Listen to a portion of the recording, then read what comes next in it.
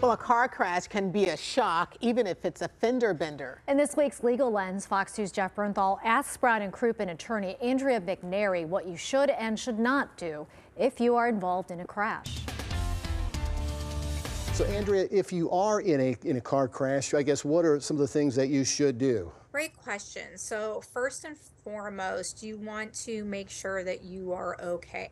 So if you need medical treatment, that needs to be the very first thing on your mind, or if somebody else needs medical treatment or help, that's priority number one. But once you determine that you are, relatively okay or not in immediate need of medical assistance, there are some steps you should take. The very first is do not leave the scene. Second, I would say call 911.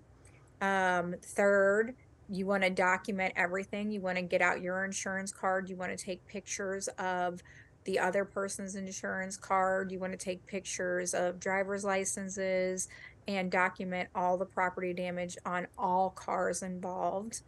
And then finally, you don't want to sign anything. You don't want to give any statements on the scene. You don't want to talk to any insurance adjusters. I know when you're in a crash, sometimes it just catches you off guard, and then your mind's not maybe in the right place. Is there a particular situation where you should seek that medical attention, or how to know when you should, go get checked out?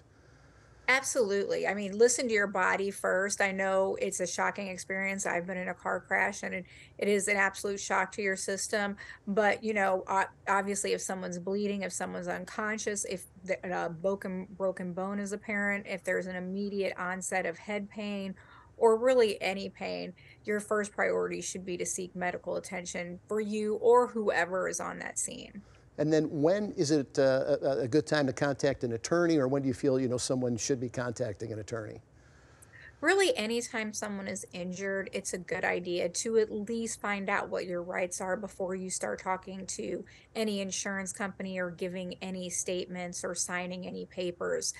Sometimes we don't realize we are as hurt as we are, and, potentially you could sign away your rights and right to full compensation or treatment if you are not aware of all your rights before you take any action. Some great information. Andrea McNairy with Brown Crouppen, thank you so much for your time. We appreciate it. Jeff Bernthal, Fox 2 News. And remember, you can catch the Legal Lens on Fox 2 every Wednesday at 6 p.m.